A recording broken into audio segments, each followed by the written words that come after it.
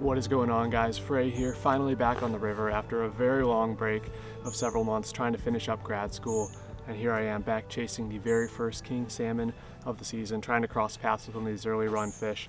Always one of my favorite things to do, always brutal, lots of skunk trips, but there's a few fish poking around in here, and I'll be chasing them with my two methods that I always use: floating with a bobber and skein and fishing with an Arctic spinner. And as we start the season off, I want to remind you guys, as I've been trying to do for the last few years, let's really prioritize respecting the river when we come out here and chase these fish during these runs. They draw really big crowds because it's such an amazing spectacle, these huge fish in these small streams. But we got to take care of these streams and clean up trash. It's always a big litter issue, and also trying to encourage people to use fair chase methods like skein or bait or lures or different kinds of presentations to get these fish to actually bite, as opposed to what's normally done. There's a lot of snagging that happens on these rivers, which is of course illegal and unacceptable. And when people are snagging on fish, it puts them down so the rest of us can't get them to actually bite. So once those fish feel hooks in their back, it's over. And really trying to encourage fair chase, lots of force feeding fish as well. If you fish salmon on the Great Lakes, you know exactly what I'm talking about.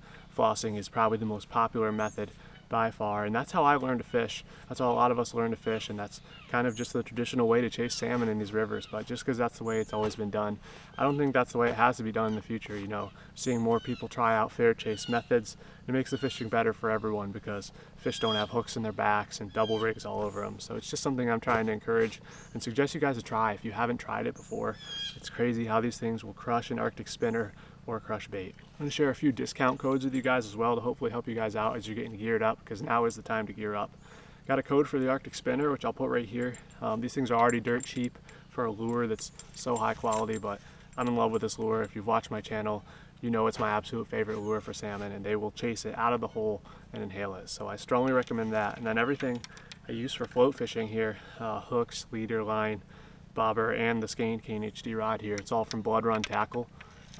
So I really put a lot of trust in their gear, and I have a discount code for them as well if you guys want to get a little deal, and as you're getting stocked up for king season. So you want to get stocked up before the tackle shops are sold out. Hopefully I've got a video out for you guys already going through the rigs to remind you guys what I'm using and hopefully help you guys get set up. So with all that being said, the sun is officially up.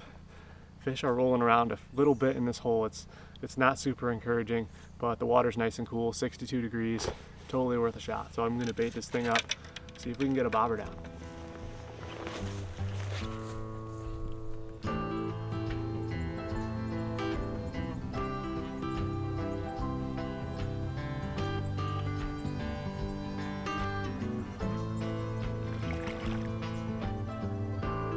Alrighty guys, got my bait here.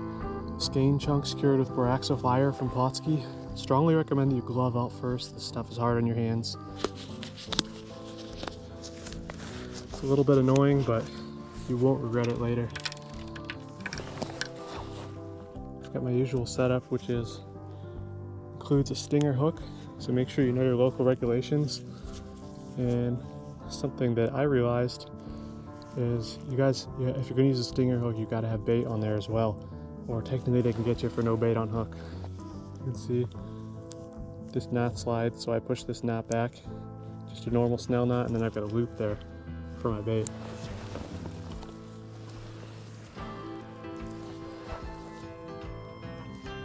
Set this right in. Cinch it tight, try not to poke a hole in your gloves. Make sure you got that stinger hook in the bait. Looks good, guys.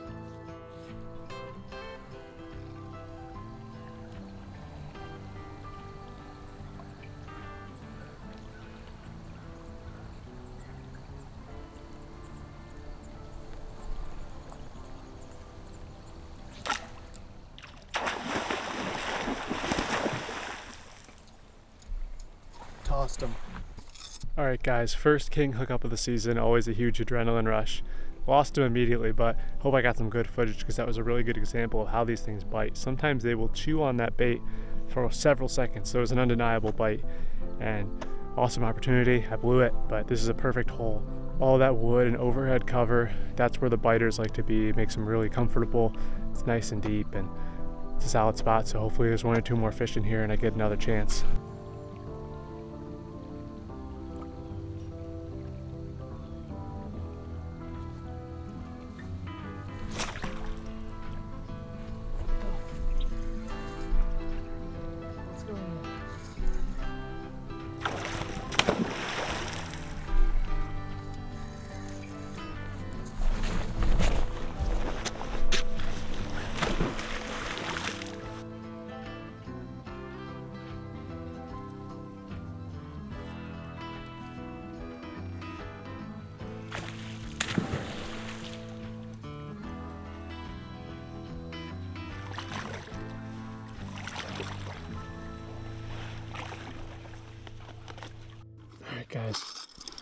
I just had the most shambolic fight with a king ever.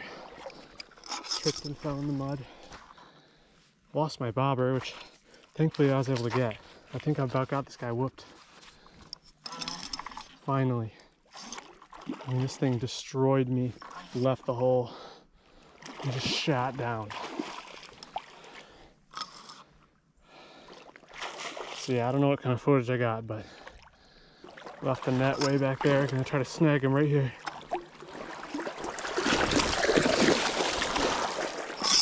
This never ends.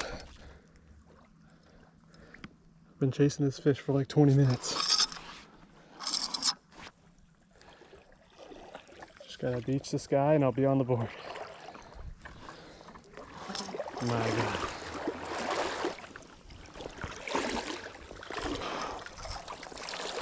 Oh, guys. Check that out. Look at this giant fish, guys. I don't have my good camera on me because it's about a half mile upstream with my net and everything else. I want to make sure I get a good revival on this guy because that was an unreal fight, as they all are with this early season type of fishing. And that's not even a chrome one. I mean, look at that golden coloration, big old adipose. Off he goes. First fish. Destroyed me, but got lucky.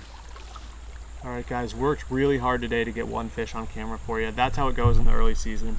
Absolutely no complaints, though. We are weeks away from the real salmon action, but I will spend the rest of the video breaking down my rigs for you guys, helping you guys if you're interested in trying these techniques, showing you guys all the components I use and how I rig them up, and also offering some discounts on this stuff for you. So what was effective today was float fishing. It's my favorite method. Getting the visual take is awesome, and I use a center pin reel. You can use a spinning reel if you like that, or a bait caster, whatever you have. I just like center pinning. I like the 13-foot rods. This one's a Blood Run Skein HD, which, as you can see, it's been through a few salmon seasons. This is the 3rd or 4th season on this rod, and you can see it's survived it well, and it's just an awesome workhorse rod to handle these kings. Heavy action, which is really what you need to deal with these kings. So I've got the old Colville reel too, putting in work, and run a 15 or an 18 gram float. And by the way, this is 28-pound monofilament from Blood Run, which I use as my main line. You can also use braid. You know, match your shot to your float, but I like to bulk all my shot right at the swivel, which is just a small micro swivel. And then for leader, I'm running almost exclusively 20-pound tests. I think this season, especially in the early season, the 20-pound test is what you want if you can really put the brakes on these fish, and sometimes you need to. And then I like to have 2 leader shot on my leader.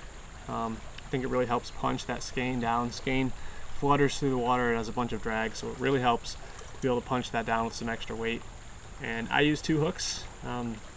I've got a Blood Run Skeena hook snelled on here. I use a 2/0 or 3/0 size. And then on the tag end of that snell, I tie on a smaller hook as a stinger hook. Something that's important to note that I hadn't thought about in the past is you have to make sure you put that stinger hook back in the bait, or technically you could get a ticket for not having any bait on your hook. But the whole idea here is that you use the loop created by the snell knot. You push the snell knot back and you open up a loop, and that's where you put your bait. And some people use an egg loop knot. I just like the plain snell. It's always worked for me, so I like to keep the setup simple. And this is kind of the setup that I've learned to use over the past few years, learning to float fish. And it's just what I've settled on. It's very simple and it works for me. So nice thing about float fishing is you can do it on any rod, like I said. This Blood Run iron head rod is a really nice option for salmon fishing because it's 10'6". You can use this for throwing spinners, which is what I use it for. You could also float fish with this rod, and I also use this rod for casting spoons off the pier, which is another great way to get these fish. So this iron head rod is an awesome option for all of those, and I was testing this out last year, and now this rod is available. So I'll leave a link to it, and also we have that discount code for Blood Run Tackle that you guys can use for 10% off. So strongly recommend this rod. I'm using it for spinners, but you might see some of my buddies fishing bobbers with these rods as well if they're with me on the videos, because it's just a great all-arounder. Yeah, you can throw a lure on any rod, and you don't have to use a spinning reel either, but I like a spinning reel with braid, and then 30 or 40 pound braid, and then a 20-pound leader, so you can really put the wood to these fish, and it makes for some really fun fights.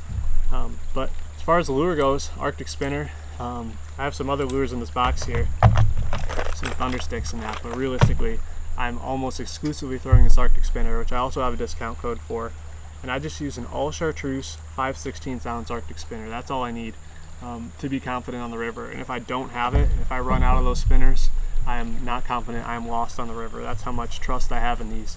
The amount of times I've seen kings crush these over the years, and the amount of times they've outfished bait even is awesome. So I strongly recommend this setup to beginners.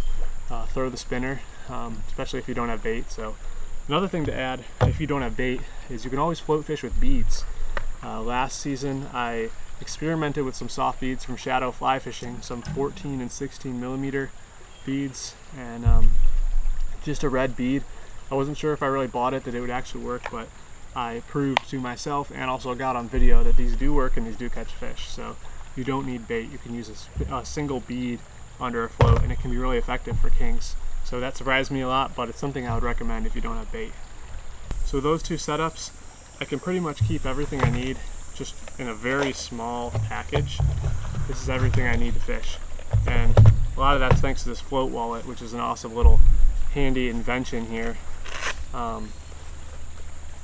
the terminal tackle I need is right here. All the bobbers I need is right here. Lost a few bobbers today, unfortunately, but these are really nice. And a really cool thing about these is you can get them pre-loaded with stuff specifically for what you're fishing for. So there's a Skein fishing pre-loaded float wallet that you can get. So that could be a really good deal for you guys. But for me, it's just awesome to be able to stuff this in my pack. It takes up no space. And to wrap this up, reminding you guys why I'm not going to be fly fishing as much, because I get lots of questions about that. I might throw some big streamers, like this is actually a pike streamer, but maybe I'll throw some chartreuse versions of this to try to get some kings to bite. But in general, I've really gotten away from the fly fishing because, in my opinion, for Michigan salmon or Great Lakes salmon in general, people are really abusing the fly fishing technique sometimes. Force feeding these fish, flossing them with tiny flies that they can't even see, and it's just something you see everywhere. So that's how I learned to fly fish as well, using a chuck and duck 2-fly setup, which is what you see most people on the rivers fishing, in Michigan at least. And I'm trying to show people that there's other ways as well, because I learned how to do that and it's so effective, it's hard to get away from it. But once I was able to learn some other ways to get these fish to legitimately bite, such a satisfying feeling. So I'm not saying people have to fish the way I fish, just trying to give you guys examples for those of you guys who maybe don't believe that they bite, or who haven't maybe just haven't had the motivation to try it, or they're just not interested. Try to give people good examples of these fish legitimately biting and using fair chase methods. So that's a lot of what my channel's about. Hopefully I'll be back out on the water soon, showcasing these methods when there's a few more fish around. We've got a couple weeks yet before the salmon run really gets going. But in the meantime, I hope you guys enjoyed the video, and I hope you guys have a great season. Thank you guys so much for the support over the years. See you next time.